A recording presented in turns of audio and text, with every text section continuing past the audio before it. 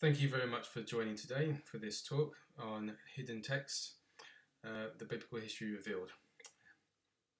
It's first recording on the 16th of June, but I hope that you enjoy it now and can learn much. Okay, so what are the objectives for today? Well, we're going to look first at the reasons why the texts were actually made secret.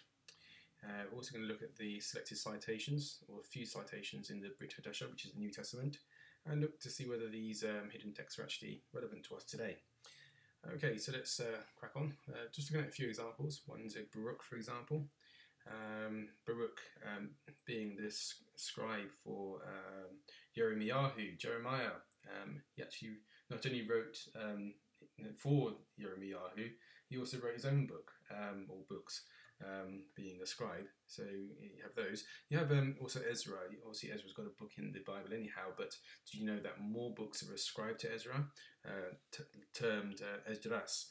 You also have Jubilees, another book, Enoch or Kanok in Hebrew, and Maccabees, Maccabeim. So there you've got one of the oldest, like Enoch and Jubilees, and one of the later ones of these books. If you want to know about what happened between the time of Malachi and Matthew, for example, that 400 years between those books, well, you've got to read Maccabees. Anyhow, all of these books, they're both the very old and the very much newer, are termed Deuterocanon, or the second books, and the Catholics came with this term Deuterocanon. So the rules about these second books, yep. So the second book rule, effectively. And so, yeah, second books. But you might also be aware of this term called Apocrypha. So if you take the whole Deuterocanon, or all of these second books that are known to exist or have access to, and you choose some of them and put them all together, you call that the Apocrypha. And so you have a Protestant Apocrypha, for example, containing 15 books you can see later. So these are secret or hidden writings. You may remember this slide from the Shema Israel talk if you've watched it. If not, then please do. It's very interesting. 5 parts to it, but a lot to learn there. The extant Tanakh manuscripts, meaning the existing Old Testament manuscripts, we looked at one of them, which is Septuagint, written between this period 300 to 100 BCE. One of the most important, as Museum of the Bible say, certainly the most important, one of the most important copies of the Old Testament book. It was translated originally by 70 rabbis, and they translated it from Hebrew to Greek, and a total of 46 books. And hence it has this term called Septuagint, septa referring to 70. It carries this this value here, LXX, referring to 50 Roman numeral, 10 and 10, so that equals 70. In the same way you have the New International Version, you have NIV, or King James Version, you have KJV. Here you have the LXX for Septuagint.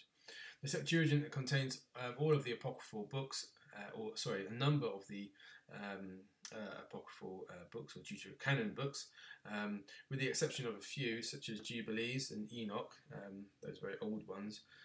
It didn't contain at that time, when it was first published, or first written. It wasn't published like a book, it was a scroll.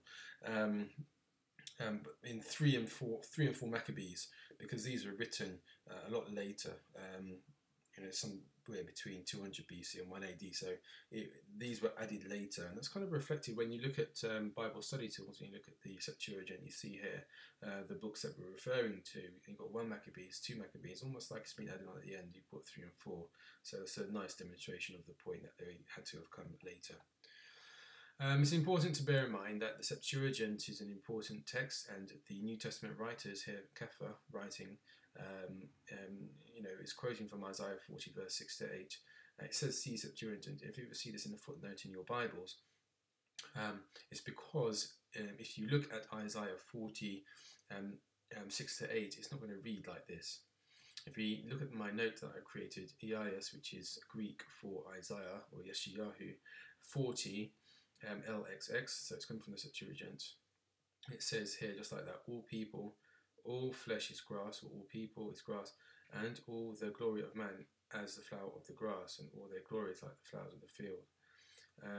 Missing is 7, and then you have 8. The grass withers and flowers fade, but the word of our Yahuwah, or our Elohim, abides forever, but the word of Yahuwah endures forever.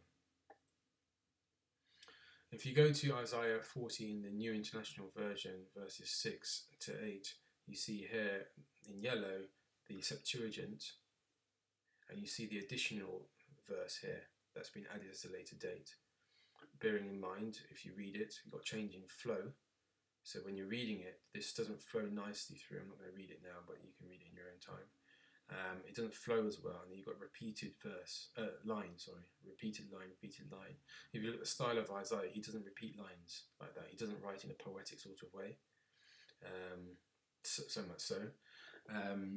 If you look at books like Psalms and even Lamentations contains a lot of acrostic poems. Acrostic meaning a poem that goes A, B, C. Each line starts with A, next line starts with B, next line starts with C, and so on and so forth through the alphabet. And you have a number of acrostic poems within the Bible that follow the Hebrew alphabet. I can't remember one in Psalms actually. I remember reading it, and it actually has all the Hebrew letters going from the top to the bottom of the page, and it's written in the New International Version. But anyhow, so he doesn't tend to write like that. You know, he's not a poet. He write every verse tends to be new information, so it doesn't read correctly. Great. So the Septuagint is cited in all Old Testament references within the New Testament, every single one. But when did all these changes happen? When was the first time that the Bible, or the books of the Bible, were decided upon? And that first happened at the Council of Nicaea, that famous council, the very first council there, where these new church leaders were saying, okay, we're going to make our new religion, our new Catholic religion, and how are we going to make it? So within this, they made canons. They made 60 of them at this council, or rules. And the 60th one approved the Bible, the Old Testament and New Testament books. And interestingly, they excluded the book of Revelation at that time, saying it was heretical. And this happened to a number of books. So obviously Revelation got put back in and not deemed heretical. But I've heard that Enoch was also put in, then taken out, then put in, then taken out, and stayed out, deeming it heretical. So these changes happened over the years. Anyhow, Martin Luther existed around this time, and he's a father of Protestantism and the Protestant movement. He translated in 1536 the Hebrew text, the Greek text, to German. And did a number of things, such as limiting the Old Testament. Compared to the Catholic Bible, he took out books and he put those books instead into the Apocrypha, and decided on which books he would put in and which ones he would take out. And he excluded, interestingly, Ivrim, Yaakov, Yehuda, and Itzion, Hebrews, James, Jude, and Revelation. I can perhaps understand why Jude would have been thrown out when you look later. The Jude quotes directly from Deuterocanonical books. So all those hidden books, Jude quotes from. And so even to this day, you can read Christians like on their forums saying, talking about why Jude quoted from Enoch or the Testament of Moshe, for example. He was misguided, or he was, ignorant, or something like that. I've read different things at different times. Revelation, why do you throw that out? Well, with its symbols and the mystery around Revelation, perhaps that's the reason why. Can't understand why he threw out James or Hebrews, but as I said, men are deciding about this, what they put in, what they don't put in, what they want to believe, what they don't want to believe. Who told them that? It's just nonsense. Anyhow, so at some point, some sensible person decided to put them back in the Bible. And anyhow, the Protestants, being very protesting against the Catholic movement, came up with this term called the pseudo-epigraphia. Or didn't they come up with this term? It is actually a word. It means pseudo, meaning false or untrue, epigraphia or graphia, referring to writing. Yes, so effectively, a lot of these books, like Enoch, for example, is classified pseudo-epigraphical by Protestants. meaning that the said author is not the author. And not only that, but the writing therein is false, is not true, should not be believed, it's not divine, it is heretical, it is pseudo-epigraphical. And so this term exists as applied to those books. So Martin Luther had his doctrines, his rules that he followed, man-made rules. And he followed this principle to his rules, the three solae as they're called, the sola scriptura, sola gratia, sola fide, meaning by scripture alone, by grace alone, by faith alone. Are these are common terms that you hear in Protestant churches now? You hear them preach, we stand by faith alone, and only by faith and grace saves us, hallelujah. Or they even say hallelujah, through Christ Jesus, well, all that kind of stuff. And by scripture alone, even though they don't keep all the scripture. Sundays kept running, Shabbat, the festivals are thrown out. Instead, they change pagan ones into Christian ones, and they keep those instead. Nonetheless, they say it's by scripture alone, but it's their chosen scripture. Yeah, it's what you choose to believe. Yeah, what you choose to take on board. That is not the way the Father asks us to do things, by the way. But these three are part of actually a bigger five. And you can guess what Solus Christus means. How about Sole Deo Gloria? So Solus Christus, Christ alone. Yeah, you hear that? You've got songs written about in Christ alone and such like that. My Cornerstone, what have you? I don't know the name. Cornerstone, is that what it's called? Or other songs that are called In Christ Alone. I'm sure they're out there. And they also have Sole Deo Gloria. The glory belongs to God alone. Yeah, only glory to God.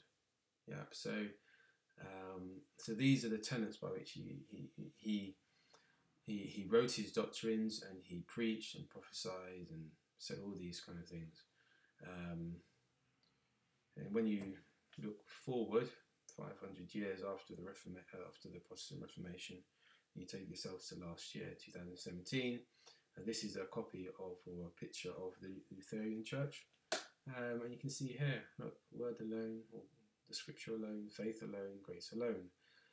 So at this time, this was the protest against the Catholic Church, the splitting and the moving away from Catholicism, from the main religion of the world at that time. Breaking away, you had the evolution of the Church of England, you had the Baptist Church, and the Methodist churches, and all over, many church offshoots, and to the modern age you had other churches, New Testament Church of God, Pentecostals, Seventh-day Baptists, Seventh-day Adventists, all of them offshooting, Jehovah's Witnesses, and all the rest of them. So all from this, and so all of these churches in 2017, all those denominations would have celebrated this Reformation, because they're acknowledging the work of their forefather, Martin Luther, for his great work in his Protestant reform, and the acceptance of all of his teaching and his doctrine, the principles of his teachings. Yeah, great. So the same year as Martin Luther's death, they had the Council of Trent. In the Council of Trent, they reaffirmed the original Septuagint and New Testament books. And so the Catholics now have 46 Old Testament books, including, as you would say, deuterocanonical books, and also 27 New Testament books, or Brit Hadasha books, of which we still have 27 in the Protestant Bible. It was the last official canon of the Church, no more rules on that. But when we zoom forward to this Protestant Bible, the 1611 King James Bible, so again, it's just a few years after Mr. Old Luther passed away. In 1611, the King James Bible was written, and they took out the books that the Catholics had put in, so they reduced the number in the Old Testament. They put those books into the Apocrypha, an appendix. There's the appendix. Yep, there's your Malachi, and here's your Apocrypha. Good. And then they also have 27 New Testament books. It's going to be somewhere down there, perhaps, or over here. I'm not sure where they put it. It's probably behind the Apocrypha. Okay, so why don't we have the Apocrypha in the King James Bible today? Anyone know? Why is it missing? I mean, that's the original. That is the original. the simple reason is it's down to a matter of money. And when you look into the history, it turned out to be an editor's option.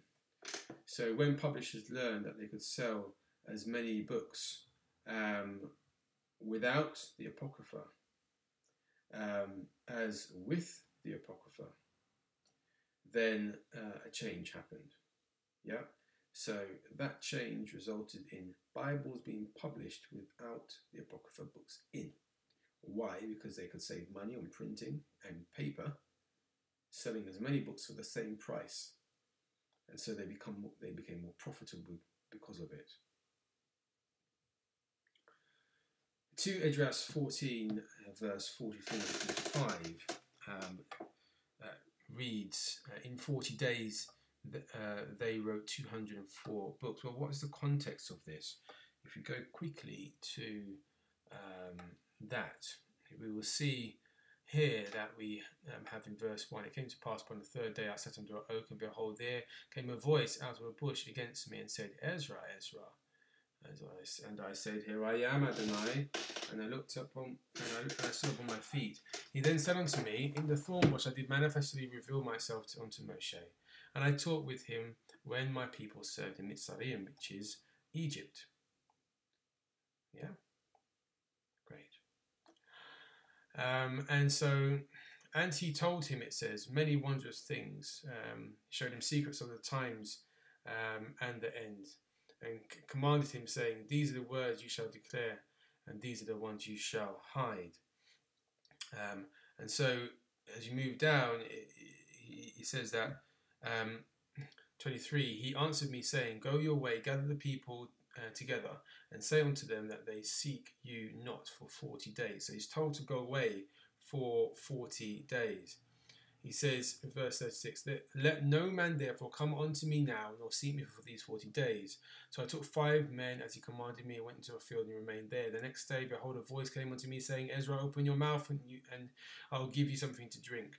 So higher up, Ezra is saying, tell me the things, show me the things for the future. And the Father says, I'll show you the things of the future, things that you should write down. And here it is, it's about to happen. So 39, then I opened my mouth, and behold, he reached me a cup full, and it was full as if it were water, but the colour was like fire. And I took it and drank, and when I drank of it, my heart uttered understanding and wisdom, and grew in my breast, for my ruach strengthened my memory, and my mouth was opened and shut no more. It says, El Elyon gave me understanding unto the 5 men. They wrote wonderful visions of the night that they were told, which they knew not, and they sat for 40 days, and they wrote in the day, and at night they ate bread.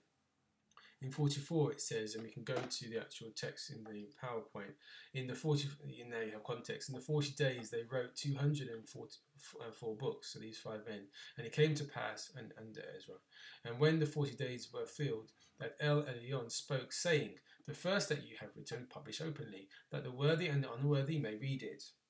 Move on, 46, 48. But keep the 70 last, that you may deliver them only to such as be wise among the people. For in them is the spring of understanding, the fountain of wisdom, and the stream of knowledge, and I did so. So could it be that because these men who were attending the councils, the Council of Nicaea, etc., would have had access, obviously, to these books, if they read Esdras and read this, and they thought to myself, well, maybe we're the wise ones, we should keep these books back because we're the ones with knowledge. Maybe they read this and believed it was them and started doing that. Who knows? But anyhow, there's this command to hide the books and not to let it out until a time of the end, effectively. One of these fathers, as they called, little f, was Origen, and Origen was a theologian of the day, same time as Tertullian. If you remember watching Shema Israel, I explained the origin of the Trinity through, as applied to the Catholic Church and then into Protestantism, through Tertullian, who was the first man who wrote about the Trinity in his book called Adversus Praxias, which means against Praxias.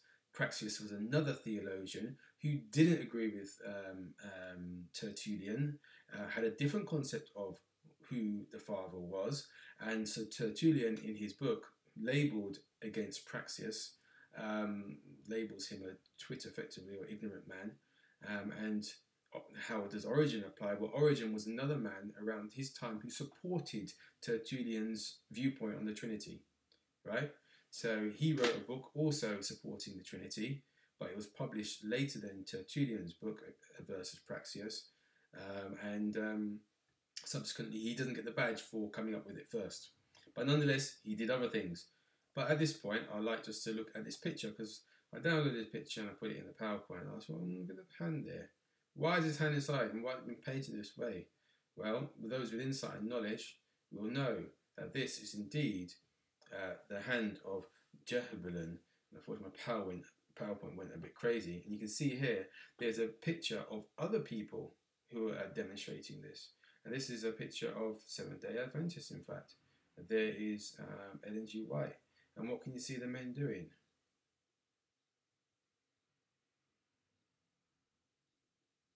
Right, and taking a picture.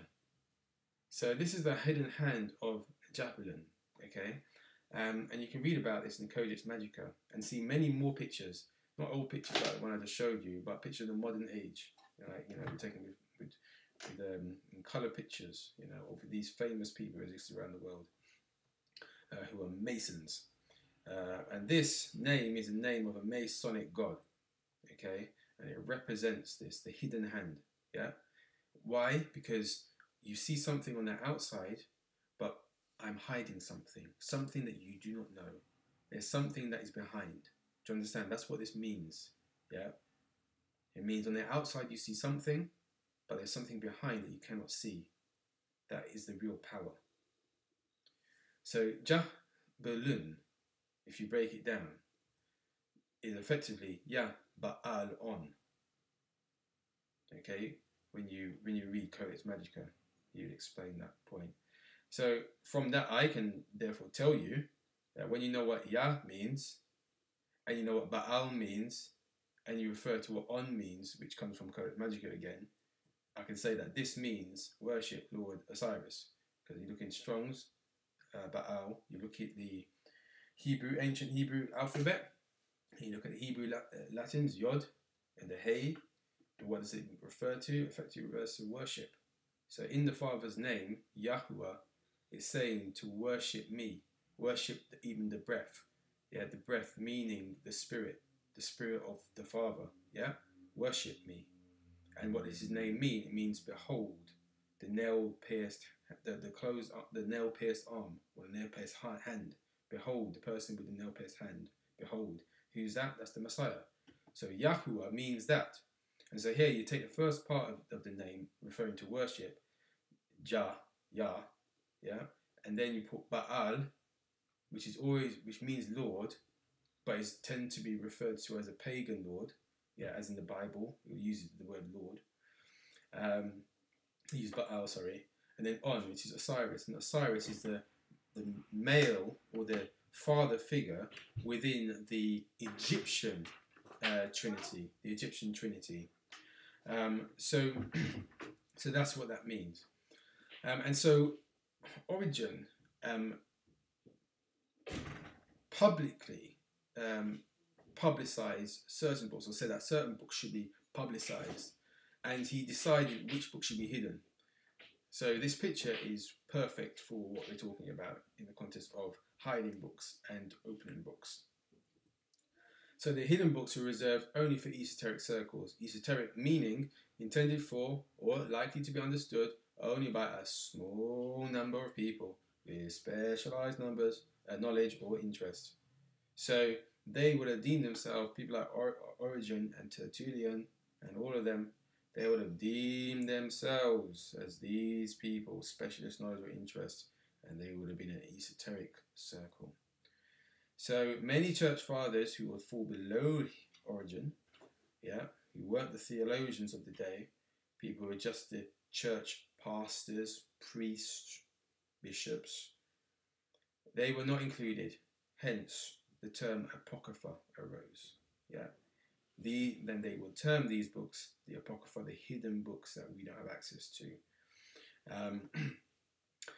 So Daniel 12:9-10 says, he replied, "Go your way, Daniel, because the words are rolled up and sealed until when? The time of the end." Yeah, the words are to be rolled up. That's because they were scrolls, remember? Yeah, rolled up and sealed till the time of the end. It says, many will be purified, made spotless. Are we not living in the end? You wonder why these books are no longer hidden. Yeah, because they've been sealed until the time of the end. Many will be purified and made spotless and refined, but are wicked. And the reason why I put guilty is because sometimes we think that we're too righteous. Yeah, wicked is a term which means guilty. Yeah, when you look at the Hebrew word, which is raka, I believe the pronunciation is correct, meaning guilty of sin. Yeah, a criminal, a crime doer. Yeah, and so we are all crime doers. We're all guilty of sin. The difference is that some of us try our best not to live a life of sin, and we try to wash our hands on a daily basis and renew our minds on a daily basis. Our effort is to try and serve the Father and walk in righteousness. That's our effort. We trip up sometimes, but we get up and we keep on trying to go on. Yeah. Whereas the wicked, the one guilty in sin, the one it's referring to is someone who habitually continues to do the wrong, doesn't renew their mind, doesn't really repent. Or repenting means teshuvah in Hebrew. Teshuvah meaning to turn. Teshuvah is 180 degrees. You go in one direction and you turn the other direction, you go the opposite way. That's teshuvah, and that's what it's required to do in repentance. So they might not do a complete teshuvah. They might turn a quarter way and carry on in the same rough direction, and then turn back in the same direction they're going. So they might think they're repenting, but they're not. They're walking in their wicked ways. Let's continue. But the wicked, the guilty, will continue to be wicked and guilty of sin. It says, none of the wicked will understand, but those who are wise will understand. So when we're coming to this now, you need to be walking with the Father in righteousness, that you might receive new knowledge. Yeah, you might receive understanding. The closer we walk with the Father, the greater knowledge you have. Yeah, the greater insight you have. A divine insight. And this is why when I talk to some people who are not spiritual, yeah, and I talk to them and I say in the physical it's this, but you can see it from the spiritual sense, this is what happened. They can't understand what you're talking about. You can quote to them scripture, they don't get it. Yeah, it's like, as the Apostle Rav Shaul or the Apostle Paul says, it's like foolishness to them. Yeah, they don't get it. That's because they're blind. Yeah, they're blind. But we need to have our eyes open. We need to smell the coffee, as they say, see the signs of the times, and know that the time is not now for messing around with sin. Yeah, the time now is to please try and do your very best to walk in a righteous walk. Yeah, put down those sins that cause us to trip and be classified as wicked. Yeah. So to really mop this up, we need to look at Bible research, okay? Because this is complicated stuff, and this talk could be 24 hours long. Don't worry, it's not. Maybe an hour. Anyway, we go to Newman University, Birmingham, and we look at these. What they did is research on Paul's writing, Paul's letters, and as it says at the top there, deuterocanonical works alluded to in Paul's letters. So when we're thinking about what would have Paul read in order to write his books, his letters? Yeah, because we don't just get knowledge. We have to read. We have to go to school. We have to go to university, read the thing, and then we get the knowledge, right? So it's through reading that we understand. So what would he have read to gain that information? Obviously, he could have got information through word. You know, his teacher was, I think it was Gamaliel, a very prominent rabbi of his day, very knowledgeable, taught by the very best. So you don't have that teaching. Maybe some divine inspiration as well, coming direct from the Holy Spirit. I certainly have been told things by the Holy Spirit in my time. And so, so of course, but the majority of the information would have come from his reading of the actual Septuagint, the Bible, yeah, of his day. And of course, the Septuagint contained all of these books, minus, can you see the mistake? Jubilees. So on the website, when you go to this page, they do rectify this Jubilees bit, and they say it's an error. So Jubilees is not in there, as I said earlier. Equally, 4 and 3 Maccabees would have come a bit later, but Paul would have had access to them because it was definitely they're finished by 1 AD, and of course Paul came many more years after that. And so what this is actually a word cloud, and a word cloud is basically showing you that the weight of information is demonstrated by the size of the lettering. Yeah. So effectively, in the context of Paul, what we're talking about, Paul alludes to the book of wisdom and Sirach, for example, and 4 Maccabees and 4 Esdras more so than he does in Tobit and Judith, yeah, and Baruch. Yeah, he refers more to these books, and you can see evidence of that. And so, if we look at this statement from the website, by far the most allusions are found in Paul's letter to the Romans, with a total of 76 instances where there's clear evidence that he is indirectly referring to the Book of Wisdom, or the Wisdom of Solomon. Yeah. And so the Wisdom of Solomon is particularly prominent, especially within the first few chapters. And it's interesting that the Wisdom of Solomon was dated to around about 2nd century BCE, so it's definitely around for many, many years before Paul came around, or Rav Shaul. So Romans 1:8-25 says it teaches on the knowledge of Yahweh, the Father, and the ignorance of and the ignorance and sin of idolatry. Yeah, which follows wisdom, chapter 13, 1-10. And you can read this. I'm not going to do it now for the sake of time, but you can read it in your own time and go and look at that wisdom. You can find it on Bible study tools or Bible Gateway. You have to go to like something like the Common English Bible, for example, and Bible Gateway, for example, a book that has, basically go to a Bible that has the Apocrypha in it.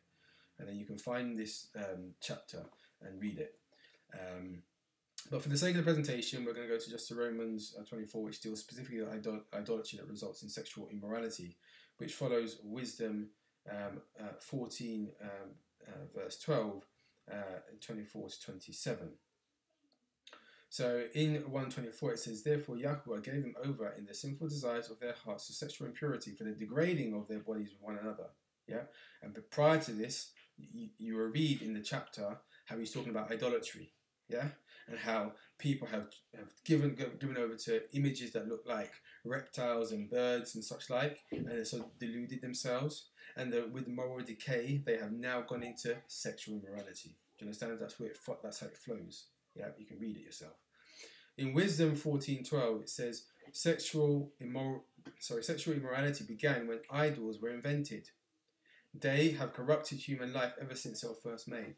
So again, wisdom does the same thing. Sexual immorality has arisen from idolatry. The same thing what Paul's saying. They got their idols, then they became morally decayed, and then this led into them exchanging natural relations. Women not going with women, men not going with men, but going with the same sex. Yeah, that's what Paul goes on to talk about in Romans chapter 1. So Wisdom 14:24 says, they no longer kept their lives and their marriages pure. A man might kill another by an act of treachery or causing him grief by committing adultery with his wife. 25:26. Everything was a complete riot of bloody murder, robbery, deceit, corruption, faithlessness, disorder, falsehood, harassment of innocent people, ingratitude, moral decay, sexual perversion, broken marriages, adultery, and immorality. Goodness, doesn't that read just like how Paul writes? I mean, you know when he talks about love is patient, love is kind, love is this, love is blah, blah, blah. A list, and he talks about the sinners. You know, they're not outside, that's in Revelation, but like the drunkards and the orgies and the this and the this and this, and you've got list and list and list of different things. Yeah, it reads very similar, and he read wisdom a lot. Maybe that's why he wrote so many, wrote down so many wise words. But the same sort of style you find in wisdom, which came before Paul. He takes up this style of writing long lists of problems or long lists of acts of righteousness or something like that. Great. So next verse we have 27. The worship of idols whose name should never be spoken is the beginning and the end, the cause and the result of every evil. Yeah? Great. So what about citations in the Brit Hadasha?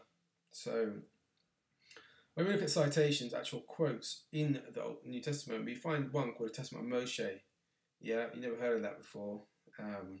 Again, it's pseudo-epigraphical from a Protestant point of view, so if you're scared to touch it, don't touch it.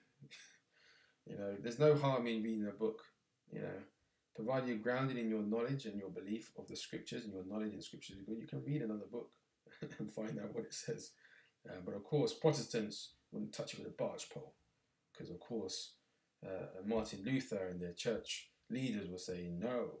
Anyhow, Jude did it.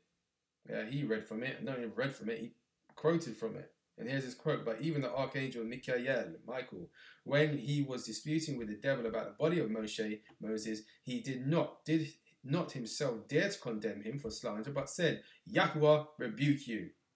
Right? So, here he is quoting it. So, you'll find, if you go into Jude, and why did Jude quote from Enoch? Or why did Jude, this is the next verse, or why did Jude quote from Moshe? You'll find some Christian writers, Protestant Christian writers, deriding him. You know, he was mad, he was crazy, he was misguided, his theology was nonsense, he shouldn't be in the Bible. Taking the viewpoint of their daddy, the forefather, called Martin Luther, saying that, oh, I think Jude should come out. Yeah? There's still Christians to this day who believe Jude should not be in the Bible. Here we go. The book of Enoch, chapter 2, is quoted in Jude, verses 14 and 15. "See, Yahuwah is coming with thousands upon thousands of his holy ones to judge everyone and to convict all of them of all their ungodly acts that they have committed in their ungodliness, and of all the defiant words godly sinners have spoken against him." So when you think about the Messiah's words, the Messiah also alluded to Deuterocanonical books. Here we have Matthew 13:43. "Then the righteous will shine like the sun in the kingdom of their Father." Wisdom 3 verse 7 says, "The just, which is the righteous righteous shall shine." Oh, just like the Messiah said. "And shall run to and fro like sparks among the reeds." So bright sparks, you know, free. That's what it represents. You know, when the sparks go off the reeds, you see something on fire and you see sparks flying off. Are they not free? They're like free lights that are being lifted up somewhere. And so, in the same way, we shall be lifted up one day. And we are to be bright lights in this dark, dismal world. And so the Messiah uses a very similar words. Then the righteous will shine like the sun. Yeah, great. Matthew 7:12 says, refers to not doing to others what you would have them do to you. And this follows Tobit 4:15 and 16. But we're not going into that. You can do it yourself. There's Tobit 4:15, 16, 7:12. You can look at it yourself and see how that links together.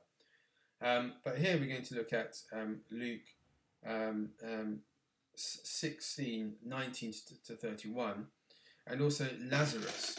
We talked about the rich man and Lazarus, and we'll see how this follows Enoch 22. So, shall we perhaps read the Luke one first?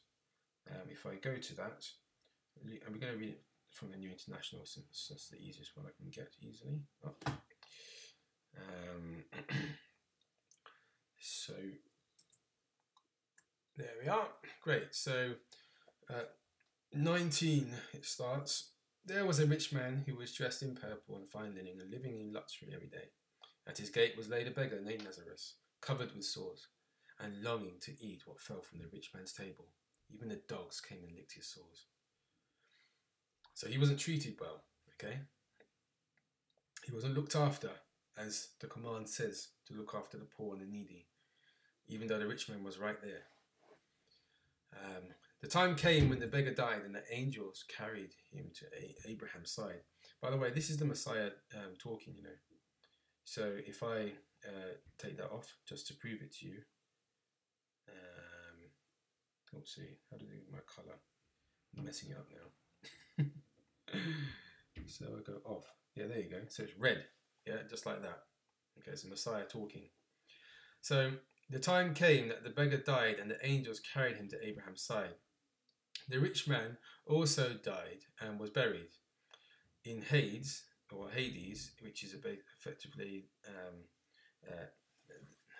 hell, or the part of the heavens that the sinners or the spirits are held. In Hades, where he was in torment. He looked up and saw Abraham far away with Lazarus by his side. So he called to him, 'Father Abraham, have pity on me and send Lazarus to dip the tip of his finger in the water to cool my tongue, because I am in agony in this fire.' 25. But Abraham replied, 'Son, remember that in your lifetime you received your good things, while Lazarus received bad things. But now he is comforted here, and you are in agony.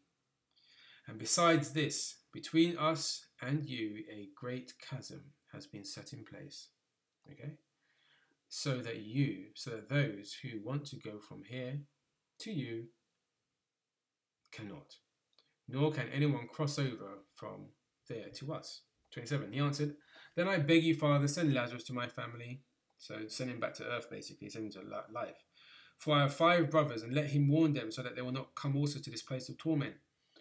Abraham replied, they have Moshe and the prophets, yeah? They have Moses and the prophets. Let them listen to them. No, Father Abraham, he says, but if someone from the dead goes to them, they will repent. He said unto them, if they didn't listen to Moses and the prophets, they sure will not be convinced, even if someone rises from the dead. Okay, so that's what that says. So now we want to go to Enoch 22. So if I go to that, I can find that for you. Yes, here it is. Just down there, bookmarked. So Enoch 22. So this is Enoch being taken around by the angel Raphael at this time, showing him heavenly places. It says, verse 1, from there I proceeded to another spot, where I saw on the west gate a lofty mountain and a strong rock, and 4 delightful places. Internally it was deep and capacious, a really spacious area, and very smooth as if it had been rolled over. It was both deep and dark to behold. Then Raphael, one of the holy angels who were with me, answered and said, these are the delightful places where the Ruachoth, or the spirits of the souls of the dead, will be collected. For them were they formed, and here will they be collected, all the souls of the sons of men. These places in which they dwell shall they occupy until the day of judgment, and until their appointed period.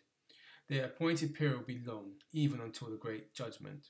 And I saw the Ruachoth, the spirits of the sons of men who were dead, and their voices reached heaven while they were accusing. When I inquired of Raphael, an angel who was with me, he said, whose Ruach spirit is that, the voice of who reaches heaven and accuses? He said, this is the Ruach of Havel. Who is that? Abel. Slain by who? Cain, his brother. And who will accuse that brother until the seed be destroyed from the face of the earth, until his seed perish from the seed of mankind. At that time, therefore, I inquired respecting of him and respecting the general judgment, saying, why is one separated from another? So why are the spirits separated? Just as the Messiah said, here, there's a chasm between us. He answered, 3 separations have been made between the Ruachoth, the spirits of the dead, and thus the Ruachoth of the righteous have been separated. So the wicked and the evil are separated. Just like Lazarus is saying, please let me over there, Abraham. Let me over there because I'm hot, I'm burning, I'm in torment, yeah? Let me over.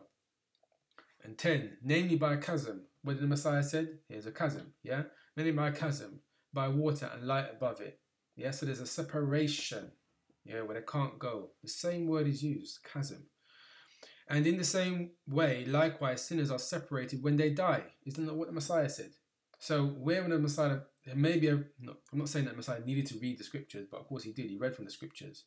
He's talking about this situation with Lazarus and rich man to tell people how difficult it is for a rich man to enter the kingdom, and how the poor will be made, those who are poor and lose their lives shall gain it, yeah, the righteous, and demonstrating the separation that happens to them when they die, is reflected in this book called Enoch.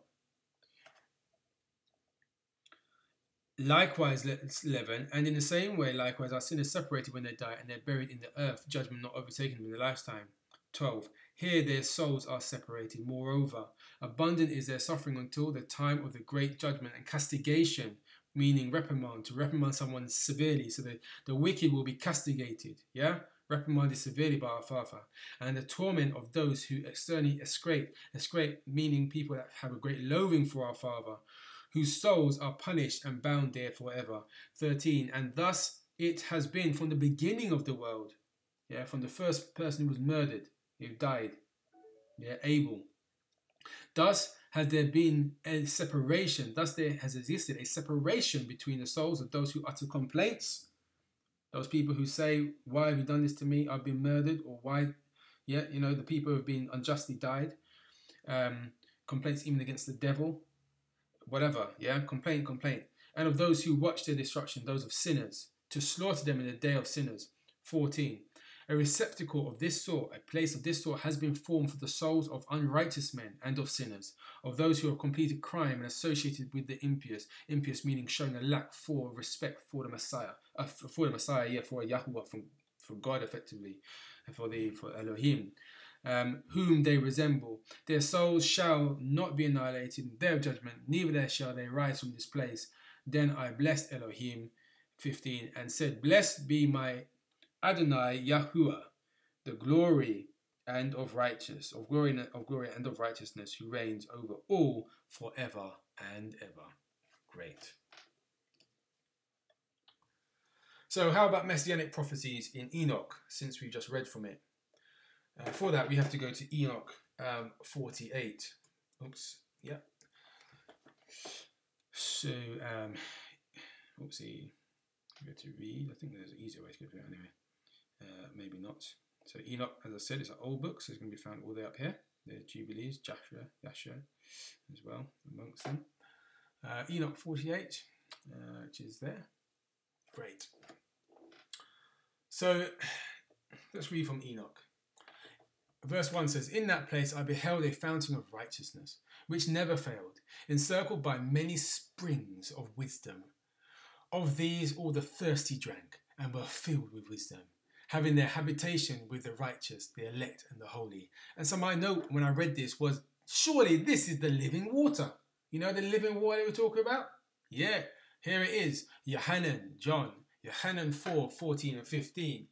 "But whosoever drinks of this water, that I shall give him, shall never thirst. But the water that I shall give him shall be in him a well of water springing up into everlasting life.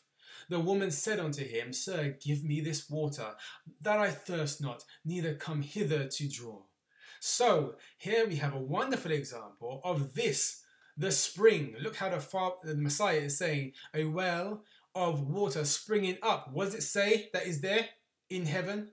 Yeah, it's saying in verse 1, "In that place I beheld a fountain of righteousness which never failed, encircled by what? Many springs of wisdom."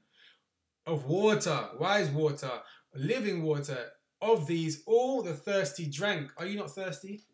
If you're thirsty for righteousness, if you're thirsty for salvation, if you're thirsty for a life that is not consumed by sin, depression, anxiety, loneliness, then you need to come to the one who gives life through the water that he can provide, the life that he can give you. The Messiah said, "My yoke is easy." Come unto him, draw unto him, he will give you your rest. Verse 2 says, "In that hour was this son." In that hour was this son of Adam invoked before Yahuwah Za'avot. The Lord of hosts, as you would read it in the King James, or Yahuwah of hosts. "And his name in the presence of the Ancient of Days." Where we read about Ancient of Days? Daniel. Let's go there. Daniel 7, verse 9 to 10, KJV. "I beheld till the thrones were cast down, and the Ancient of Days did sit, whose garment was white as snow." So the Messiah is being described now. His garment was white, and the hair of his head was like what? Pure wool, woolly hair. Describing the Father, not straight hair that can fall to your shoulders, but woolly hair that sticks up. "His throne was like the fiery flame, and his wheels as burning fire. A fiery stream issued and came forth before him. Thousands ministered unto him, and 10,000 times 10,000 stood before him. The judgment was set, and the books were opened." Great. So here we have reference to the ancient days. We know who we're talking about. So here, is this not messianic? Of course it's messianic. Enoch 48 is all about the Messiah. Yeah, a book that's written or refers to times or the beginning of time, which is why it's next to like the books like Genesis, Exodus, Leviticus, Numbers. Great. Because it tried the author of the book of this Bible, the Sefer, has stated that he tried to keep things in time order as much as possible. So 2, in the Al was this son of Adam invoked before Yahuwah Za'avot, or Yahuwah of hosts, and his name in the presence of the Ancient of Days. Verse 3, before the sun and the signs were created, before the stars of heaven were formed, his name was invoked. Listen to that again. Before the stars of heaven were formed, his name was invoked. His name was mentioned. His name was stated. It was affirmed. Yeah? In the presence of Yahuwah, in the presence of our Father. Yeah? The name of the Messiah was, So a support shall he be, and he shall be the light of the nations. So this then, therefore, means that the Messiah is named before even time on earth began. And when you look at his name, Yahusha, as rendered in this Bible, the Sefer, Yahusha or Yehoshua, it means Yah saves. Yah saves. Yahuwah saves. Yah is salvation. That's what his name means every time you call it, which is why it's important you call his name right rather than wrong. Yeah, and this links back to this whole concept of his name being invoked, his name being present. Yeah, if you go to like book like John 1, let's go to this Bible just to keep the same text. So John 1 or Yohanan 1. Yeah, look, goes, in the beginning was the Word, and the Word was with God, and the Word was God. So when you think about the Word, yeah, as I taught my children on Shabbat, yeah, Word, what does Word do? How do you create Word? Yeah, you speak. And what happens when you speak? What do you expel when you speak? And I said, they didn't get it. So I had to say, put your hand before your mouth and speak. And so they put their hand before their mouth, and they said, oh, breath. I said, what's a breath made from? An ear. Exactly. And so I said, the spirit, ruach, means breath. Yeah, and it means spirit all at once. Yeah, that's what the definition of it means. So when the Father breathed life into Adam, yeah, he put his spirit in him. Do you understand? And so when we speak the word of the Father, it is powerful because we're speaking from the Holy Spirit. It's like the Spirit is coming out. Do you understand? Yeah, and it's touching the lives of other people. Yeah, that's why there's power in his word, his spoken word. That's why there's power in speaking the Father's word. There's a book by Joyce Meyer called The Power of Speaking God's Word. Yeah. When you read IE, you should put a lot of scriptures under different headings. Yeah. You know, on arguments or anger or about, you know, confessions for husbands or wives or that kind of stuff. Yeah. So when you speak those words out and you just speak verse after verse after verse after verse after verse of the Father's word, it affects change in your brain. It affects change in the people who are listening. Yeah.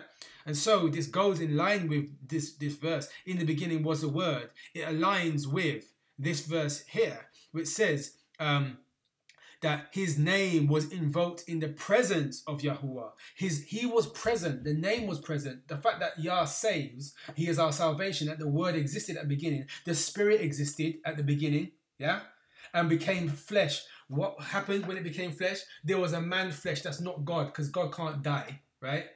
Yeah, but his spirit that was in him, that the Messiah was completely 100% obedient to, was God. Yeah, because we have God inside us. When you say our bodies are the temple, that's why we need to keep our bodies healthy and holy and righteous, because his spirit dwells in us. Holiness is to dwell in us. The Holy Spirit is given to us. The very same spirit that is called Yahuwah.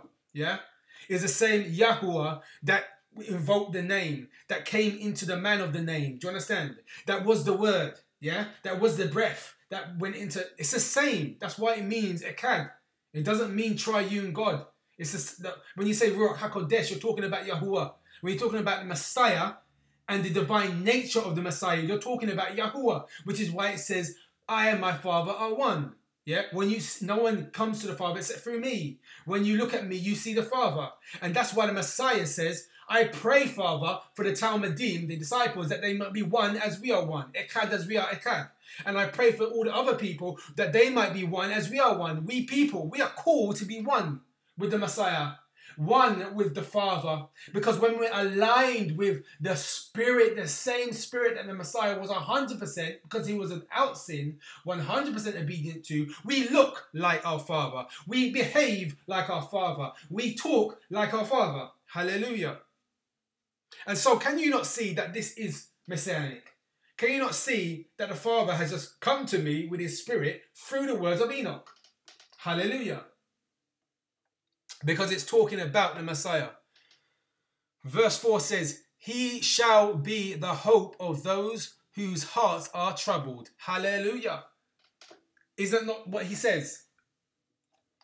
All who dwell on earth shall fall down and worship before him. Is that not what you read in your Brit Hadasha today, in your New Testament? Bless and glorify him and sing praises to the name of Yahuwah Za'avot. Why? Because the Messiah is there to point us back to the Father. Yeah? In the beginning, Adam and Eve were with the Father. The Bible says that Yahuwah walked with them in the quiet of the afternoon, right? In the cool of the afternoon. They had unadulterated access to the Father. And so the Father, because of the sin, separated us from the Father. He had to create a bridge back to him. And that bridge is called Yahusha, the Messiah. Yeah? Do you understand? Great. And that's why we are called to sing praises to the name of Yahuwah. Yeah? Name of Yahusha, which means Yahuwah saves. Do you understand? Thank you. Excellent. Isn't it wonderful? Oh, it's just great. So, for those of you who might doubt, let's look a little bit more into the history of Enoch and, in this case, Jubilees, because both of these books were written in Paleo-Hebrew. That's ancient Hebrew. And if you can't remember what ancient Hebrew looks like, it looks like that. Yeah? It was written in ancient Hebrew. And so that's the name of the Father. Yeah, in ancient Hebrew, Paleo-Hebrew. In Cave 4 at Qumran. Yeah? The Dead Sea Scrolls. Yeah? Dead Sea Scrolls. So Qumran is near the Dead Sea on the West Bank. Yeah? And there you find caves. And in Cave 4, that book was found. Good. So the use of Paleo-Hebrew by Israelites, the use of Paleo-Hebrew by Israelites for writing the Hebrew language dates back to the 10th century BCE. Yeah? So all those years back, they can date it back to that time. But the Paleo-Hebrew alphabet began to fall out of use in the 5th century BCE. So many years before did this Paleo-Hebrew die out. Yet still, the Dead Sea Scrolls were found in 1948, written in Paleo-Hebrew.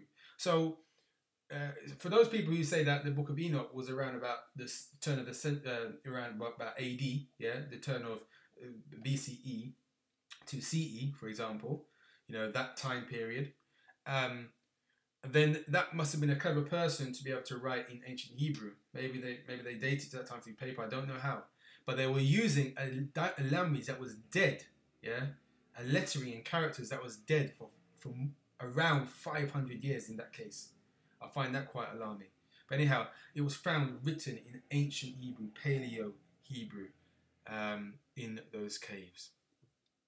So the F. Sefer second edition, where a lot of the quotes come from in the preface, says the credibility of these two books, talking about Enoch and Jubilees, given the find at Qumran in the caves, the Dead Sea Scrolls, is much greater than the writings of the Brit Hadasha.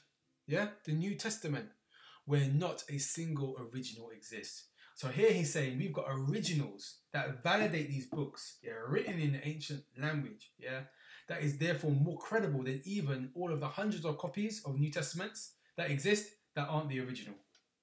Yeah, isn't that powerful? That says a lot. So I hope that the doubt might fade away. If it hasn't, then read it yourself, learn and study yourself. But I hope you've enjoyed the talk. This is the Hidden Text Biblical History Revealed.